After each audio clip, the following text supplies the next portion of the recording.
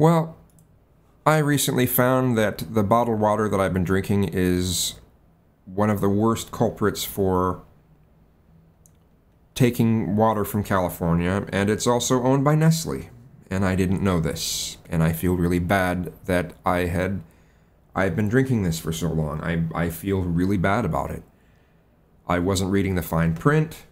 You know, I'd look at some of their main things. Oh, bottled by the source just to the west of the Rockies. Oh, okay.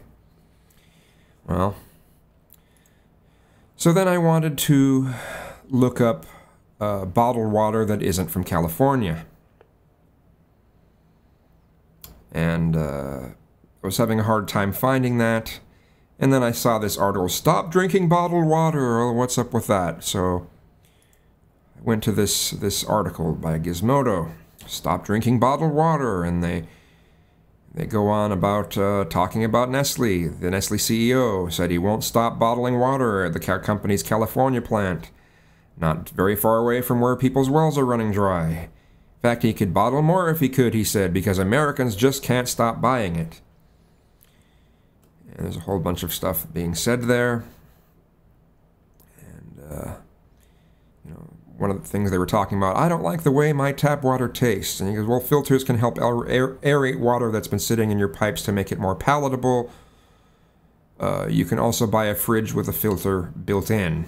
Well, as far as even when I have the stuff that's filtered, I can usually still taste some of the chlorine, but, you know.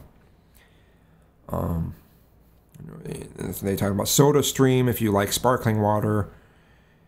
And what about the big jugs of water in my office, where they may cut down on waste, but it's still bottled from the same companies you don't want to support? Isn't it really about plastic? Kind of. There's some chemicals in the plastic bottles. And then it talks about soda, iced tea, cold-pressed juice. What about emergencies? I read somewhere someone died from bacteria in the tap water. No, that's not true, and it's really, that's so rare in this country. And then the thing that kind of got to me was, isn't bottled water better for you because it's filtered? And it said, in many ways, tap water is healthier because it contains fluoride, one of the great public health achievements of our lifetimes. And I'm just like, one of those again, It's one thing to me, it's one thing to talk about how some studies have shown that drinking it can reduce tooth decay. But when they sit there and say, one of the great public health achievements of our lifetimes, oh yeah. So I just started looking around at stuff and looked up fluorosis. Here it is on WebMD. Plenty of other places you can get information about this. How widespread is fluorosis? Fluorosis causes, fluoride levels in drinking water, symptoms, treatments, prevention. It says, fluorosis is a cosmetic condition that affects the teeth. It's caused by overexposure to fluoride during the first 8 years of life. This is the time when most permanent teeth are being formed. After the teeth come in, the teeth of those affected by fluorosis may appear mildly discolored. For instance, there may be a lacy white marking that only dentists can detect. In more severe cases, however, the teeth may have stains ranging from yellow to dark brown, surface irregularities, and pits that are highly noticeable. And how widespread is fluorosis? Well, fluorosis first attracted attention in the 20th century. The early 20th century, researchers were surprised by the high prevalence of what was called Colorado brown stain on the teeth of native-born residents of Colorado Springs. The stains were caused by high levels of fluoride in the local water supply. People with these stains also had an unusually high resistance to dental cavities. This sparked a movement to introduce fluoride into public water supplies at a level that could prevent cavities but without causing fluorosis. Fluorosis affects nearly 1 in every 4 Americans aged 6 to 49. It's the most prevalent in those ages between 12 to 15. The vast majority of cases are mild, and only about 2% are considered moderate. Less than 1% are severe, but researchers have also observed that since the mid-1980s, the prevalence of fluorosis in children ages 12 to 15 has increased. Although fluorosis is not a disease, its effects can be psychologically distressing and difficult to treat. Parental vigilance can play an important role in preventing fluorosis. A major cause of fluorosis is the inappropriate use of fluoride-containing dental products such as toothpaste and mouth rinses. Sometimes children enjoy the taste of fluoridated toothpaste so much that they swallow it instead of spitting it out. But there are other causes of fluorosis. For example, taking a higher than prescribed amount of a fluoride supplement during the early childhood can cause it. So taking a fluoride supplement when fluoridated drinking water or fluoride-fortified fruit juices and soft drinks already provide the right amount. And so it's not a very serious thing, fluorosis. But I still wanted to do some more research. And so I tried looking up fluoride at research.google.com. There were only 2 results. And there's this article that came up. They had their cache of the article, but it actually was from this site called Stephen and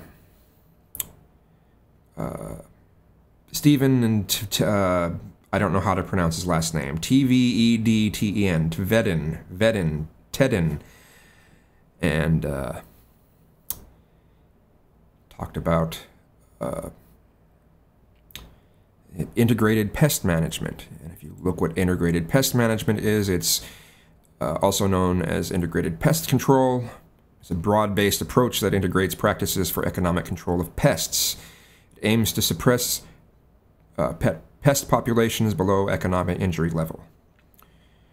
And so this guy wants to do it without using potentially toxic chemicals, and has a whole bunch of chapters on this, but the one that was quoted in research.google.com was pesticides are not pestisafes, and so it leads to this chapter right here. And this guy's concept is, if it is obvious that if we continually apply death to our living soils and water and air and yards and food and pests and children, death will start coming back to haunt us. Choose life and not death. And it just at first it kind of freaked me out. I was like, well, why is this showing up at research.google.com? Well, it's because it's not scholar.google.com. That's why. And so when you search for fluoride, it has some lovely information that you end up, if you look up some of just almost any of the quotes from this little section here, this whole section right here, you'll find all these anti-fluoride propaganda websites quoting this stuff. Or he says, the contents of one family-sized tube of fluoridated toothpaste has enough fluoride to kill a 25-pound child. Only 1/10 of an ounce is required to kill a 100-pound adult. That is why fluoride is used as a poison by some pest control operators. There is no antidote. On Wednesday, July 2nd, 1997, the National Federation of Federal Employees, Local 2050, which consists of toxologists, chemists, biologists, and other professionals at EPA headquarters in Washington, D.C., voted unanimously to co-sponsor the California Safe Drinking Water Initiative that would reverse the state legislature's 95 law mandating fluoridation. The statement from NFFE Local 2050 continues, our members' review of the body evidence over the last 11 years, including animal and human epidemiology studies, indicate a causal link between fluoridation, and cancer, genetic damages, neurological impairment, and bone pathology. Of particular concern are recent epidemiology studies linking fluoride exposure to lowered IQ in children. Well,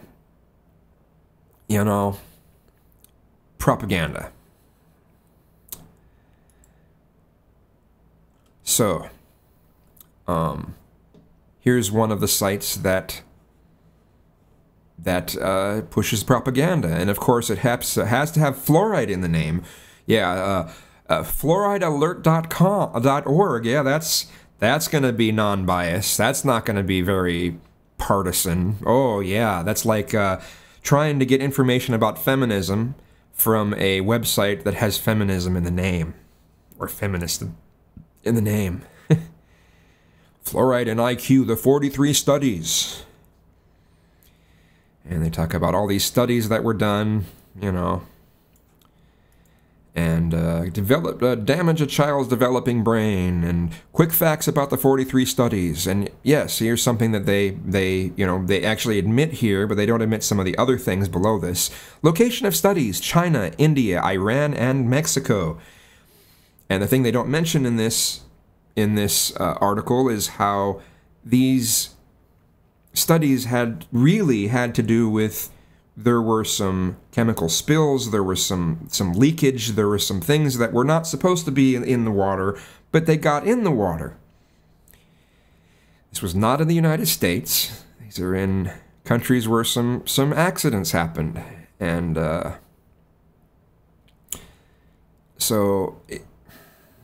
you know, and some of these places are talking about there being, here we go, 2.0, 2.1 to 3.2, 2.3, 2.38, 2.45, 2.5, 2.85, 2.97, 3.1, 3.15, 3.94, and 4.12. Well, let's look at the HHS recommends 0.7 milligrams per liter. And these are talking about, you know, as high as 4.12. Yeah, that's way above the amounts. And yes, one could try to say that, well, that's not really that much more, and it could be causing problems. Well,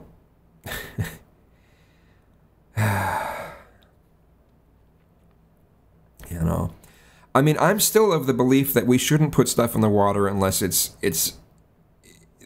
purpose is to make it safer to drink.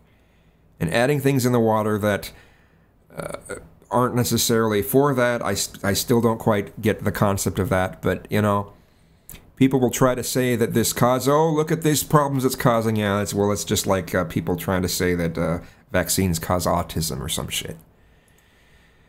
So, one of the things that had come up is the how, you know, I was questioning why people were saying, you know, well, actually ingesting it, you know, it can prevent this stuff from happening. And I'm going, ingesting it? Well, it should be just topical, shouldn't it? So I was looking up, I went to scholar.google.com and looked up ingesting fluoride topical versus systemic. Came up to this site, which led me to this article. Carey's research. Carey's is basically tooth decay, so it's tooth decay research. Systemic versus topical fluoride. The abstract. The actual mechanism of fluoride action is still a subject of debate. A dogma has existed for many decades that fluoride has to be ingested and acts mainly pre-eruptively. And that pre-eruptively meaning before, you know, the teeth come out of, you know, through the gums. However, recent studies concerning the systemic effect of fluoride supplementation concluded that the Carey's preventative effect of fluoride is almost exclusively post-eruptive, after the teeth have come out through the gums. Moreover, epidemiologists have cast doubt on the validity of the old studies dealing with fluoride use. The concept of the post-eruptive fluoride effect is supported by in vitro and in situ investigations, demonstrating that the mode of action of fluoride can be attributed mainly to its influence on demineralization and remineralization kinetics of dental hard tissues. Therefore, topical fluoride application in the form of fluoridated dentifrices, which is basically, you know, toothpastes and other things that you use in your mouth to try to fend off tooth decay, should be encouraged. There are still important questions open that need to be answered despite existing knowledge about the caries preventative effect of fluoride. So, existing information. Fluoride is still the cornerstone of modern, non-invasive dental caries management. However, the actual mechanism of fluoride action remains the subject of debate. The belief that fluoride has to be ingested and acts preventatively by becoming incorporated into tooth mineral during its development originated from the early studies of Dean and McKay. They were done between, some were done in 1942 and another in 1952. At this time, many clinical trials were designed to prove the pre-eruptive systemic mode of action of fluoride. It could be demonstrated that the prevalence of overt carious lesions in the permanent as well as in the primary dentition was lower in residents from areas with fluoridated drinking water compared to those living in non-fluoridated areas. And some of the one of the studies in 1978, another in 1982, another in 1989, another in 1993. Additionally, laboratory analysis revealed that fluoride concentration in surface enamel was higher in teeth that developed under the influence of water fluoridation. Information gathered in 1989 and 1996. It was also found that the prenatal administration of fluoride supplements could reduce caries prevalence in deciduous teeth, gathered in 1982. As early as 1955, Bibby compared the caries preventative efficiency of fluoride lozenges with fluoride pills in a group of 5 to 14-year-old children. While the lozenges were sucked, the coated pills were swallowed before any of the contained fluoride would come in contact with the teeth. They were able to demonstrate that in the group using the lozenges, fewer carious lesions developed compared to the group using the pills. They concluded that the caries reduction produced by such lozenges was the result of fluoride acting on the external surfaces of the teeth. Lemke, in 1970, investigated the dental effects of discontinuation of controlled water fluoridation in Antigua, Wisconsin. They came to the conclusion that the caries inhibiting effect tends to persist as long as fluoride exposure is continued, but tends to be gradually lost after fluoride exposure is discontinued. They suggested that the periodic or continuous renewal of the fluoride content of tooth enamel is required to maintain the maximum caries inhibiting effect. However, these early indications of the post-eruptive effect of fluoride were neglected, and the dogma of the pre-eruptive mode of action of fluoride remained the basis for fluoride research.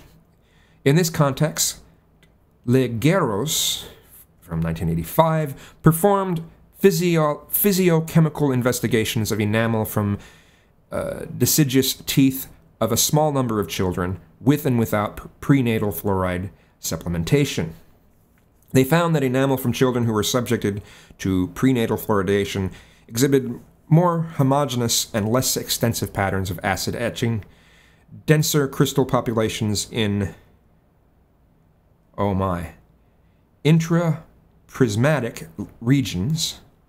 I don't know what intraprismatic means, so I should have looked that up. Larger prism dimensions, greater total mineral density, a higher degree of crystallinity, smaller A-axis dimensions, more fluoride and less carbonate contents. These findings are always cited as evidence for the importance of systemic fluoridation, hello, although they have not been verified since, particularly not for permanent teeth. By the 1970s and 1980s, some doubts had emerged regarding the exclusively pre-eruptive effect of fluoride. Primary teeth were protected against caries, even though prenatal incorporation of fluoride into unerupted teeth was insignificant. So, let me go. And additionally, a randomized, double-blind, longitudinal study testing the caries-preventing effects of prenatal fluoride supplementation in children followed until age 5, failed to support the hypothesis that prenatal fluoride has a strong caries preventative effect. Helwig and Klimek, 1985, found that children 12 to 16 years old, 12.5 to 16 years old, who had been exposed all their life to naturally fluoridated water exhibited significantly fewer carious lesions compared to a control group. However, they also found that even children who consumed fluoridated water for only 2 years showed a distinctly decreased DMFT score compared to the control children. Kunzel and Fischer, from 1997, analyzed the rise and fall of caries prevalence in 2 German towns and its relationship to changing drinking water F concentrations. During the first 3 decades of the study, the caries prevalence correlated strictly with the F concentration in the drinking water. Water fluoridation was followed by a caries decline, while interruptions in fluoridation were followed by increasing caries levels. However, since 1987, a significant caries decline occurred despite the fact that only poor water fluoridation was available. They concluded that one of the reasons might be the broader availability of other fluoride-containing products compensating for water fluoridation, like dentifrices, toothpastes, mouth rinses, things like that.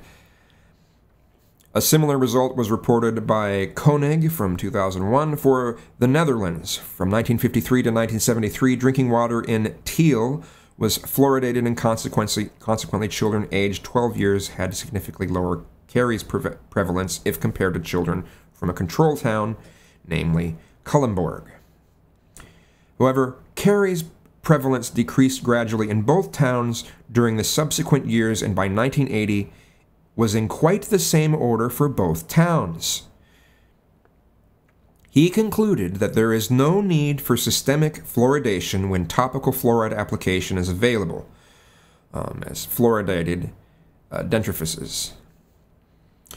About 10 years later, Groneveld, 1990, recalculated the Thiel-Culemborg data and came to the conclusion that there was some pre-eruptive fluoride effect, especially in the pits and fissures. However, Leimbach questioned their estimates since they did not offer any air analysis.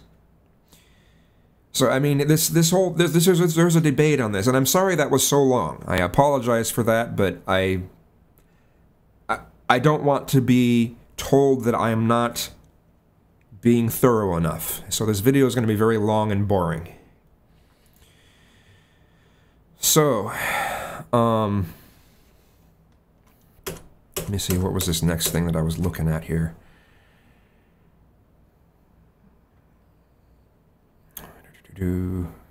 Sorry about this. Now here are some sites. See, it's another site that's Fluoride Debate. Well, has fluoride in the name, so it's probably going to be propaganda. But the chemicals used to fluoridate 90% of public drinking water are industrial-grade hazardous wastes captured in the air pollution control scrubber systems of the phosphate fertilizer industry. Well, does it matter where these chemicals are gathered? I mean, there are naturally occurring chemicals in organic things, in natural things that are highly toxic. There's some things that are beneficial. Where the chemicals are gathered from, how they're derived, shouldn't really make that much difference. What makes a difference is how they affect the body. What are the studies that are done on the way they affect things? So, I was looking up sodium fluoride, I was looking up calcium fluoride, and looking at some of the differences. And when it comes to calcium fluoride, when there's the calcium there, enough calcium, it's shown to not have much negative effects. But when there isn't enough calcium, it can have negative effects. So, let me see here. Where is this?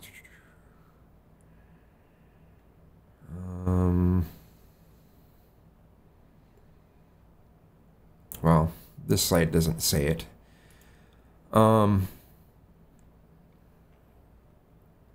see here.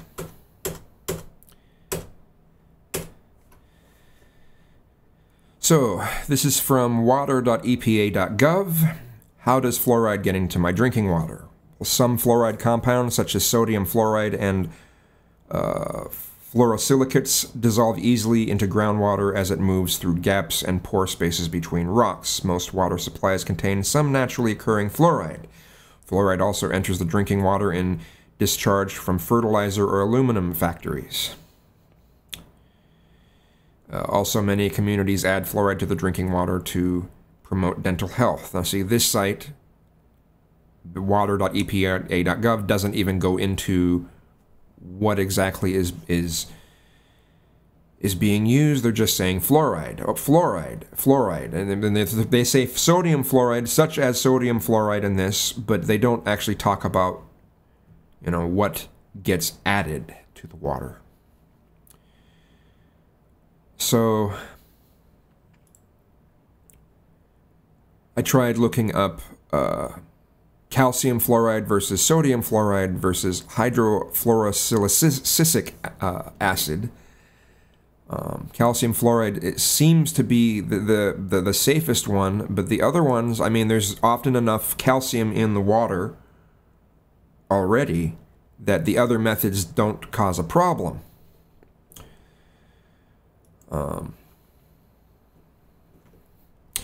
Now here's something from ncbi.nlm.nih.gov.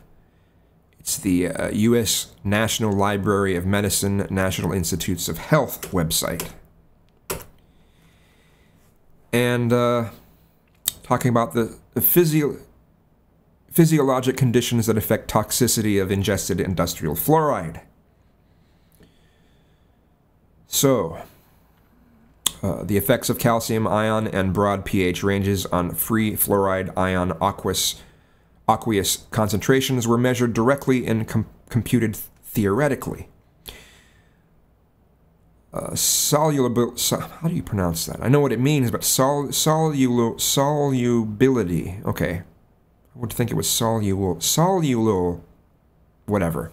Calculations indicate that blood fluoride concentrations that occur in lethal poisonings would decrease calcium below prevailing levels. Acute lethal poisoning and also many of the chronic effects of fluoride involve alterations in the chemical activity of calcium by the fluoride ion. Natural calcium fluoride with low solubility and toxicity from ingestion is distinct from fully soluble toxic industrial fluorides. The toxicity of fluoride is determined by environmental conditions and the positive cations. Why did it just move down when I click that? It's going to do that again? Okay, no. I need to look up this word. I don't know what this word means.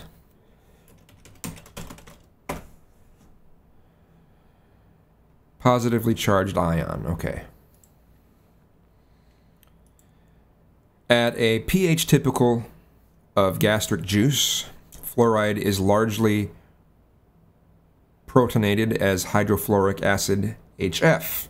Industrial fluoride ingested from treated water enters saliva at levels too low to affect dental caries. Blood levels during lifelong consumption can harm heart, bone, brain, and even developing teeth enamel. The widespread policy known as water fluoridation is discussed in light of these findings. So,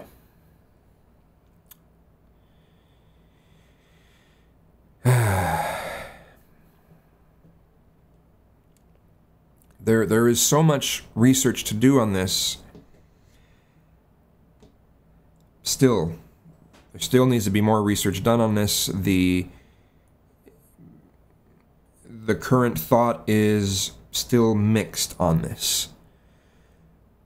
Now, to me, if the primary way that that fluoride helps teeth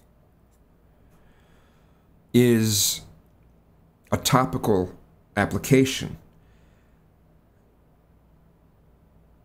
then and then why have it in the water supply? If the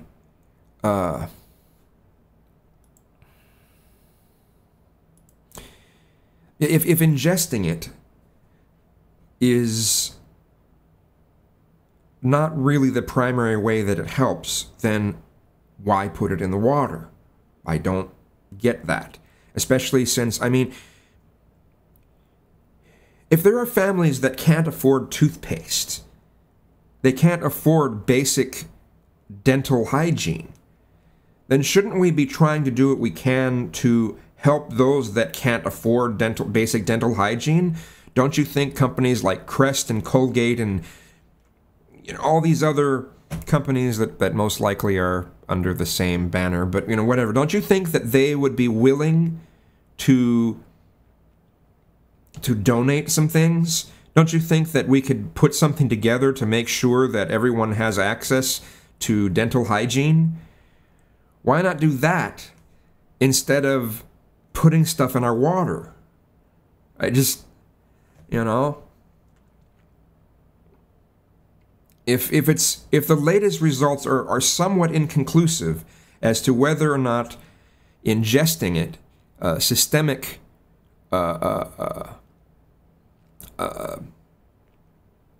use of fluoride, if that's been inconclusive more lately versus what we previously thought, and we know that when it's topical, it works well, again, why put it in the water?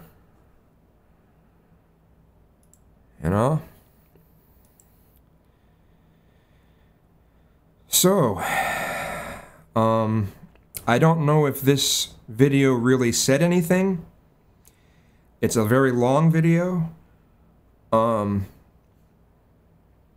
And yes, I have the personal bias that unless something is to make water safer to drink, that we shouldn't put stuff in it.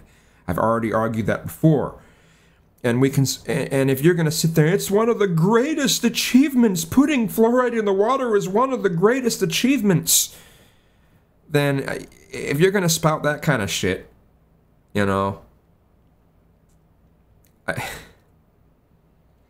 one of the greatest achievements in that area is fluoride toothpaste, dental products, stuff that we purposely put onto our teeth to help keep them healthy.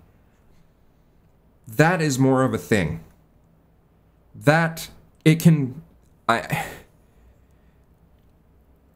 As these articles were showing, the more prevalence of that, as compared to the fluoride in the water, that's the more important thing.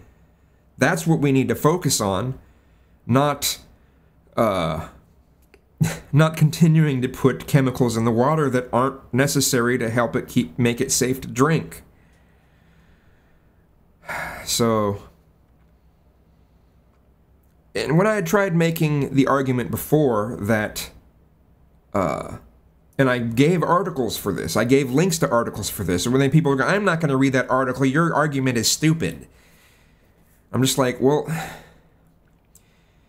it's been proven that very tiny amounts of lithium naturally occurring in water in a number in places has been shown to decrease violent tendencies in the populace. So if that's the case, couldn't we argue in the same manner that we should put lithium in the water? That's a stupid argument. Well, you may not like the argument because you are so... I'm sorry, there are a number of people that when it comes to... Because I'm not rabid about this subject. I prefer drinking bottled water because I prefer the way it tastes, and I would prefer to not have extra chemicals in the water if they're not necessary, but I'm not going to be like, oh no, it's going to hurt me. No, I'm not like that. I'm not one of those people. I'm not extreme on that. But to me, the people on the other side are just as rabid about the subject. Because if you even try to question any of it, how dare you question this? It's just like, come on, guys. Stop being so extreme. You know? No, it's one of the best achievements ever. You are extreme. If that's how you're getting about this subject, you are extreme.